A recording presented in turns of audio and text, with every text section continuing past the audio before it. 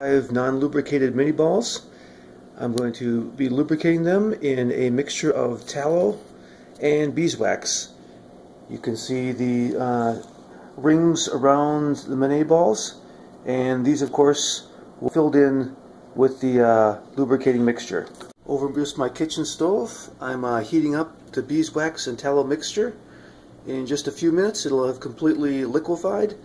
Once it's done so, I can start dipping the bullets into the beeswax several times and letting them cool in between each application. I'll be using, this is fairly low tech, just a little piece of wood. I've drilled some holes through there, just of the diameter of the Minie ball. I'll run the Minie balls after they've been lubed through the sizers, or what I use for a sizer, and that'll trim off the excess.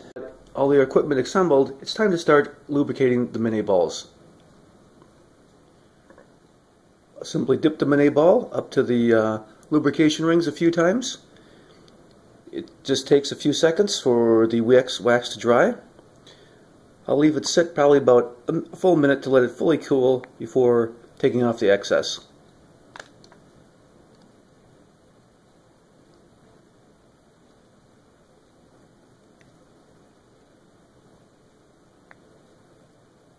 The next step will simply to run it through a sizer that I mentioned earlier.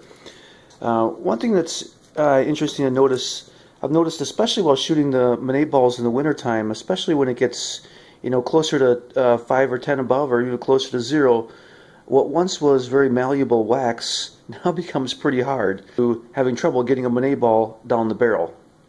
So our next step will simply be to run this through.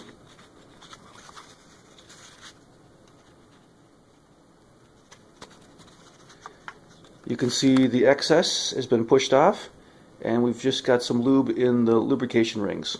Let me do this to a couple more.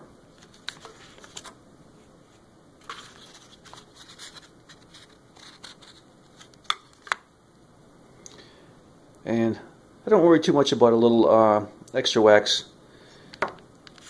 The extra wax will just accumulate around here, beeswax, I'll just simply throw back into the pot, so to speak. And taking the excess wax off the Minie balls just took another minute or so. I'll let these cool, and of course the next step in our loading process will be to take these Minie balls and make cartridges.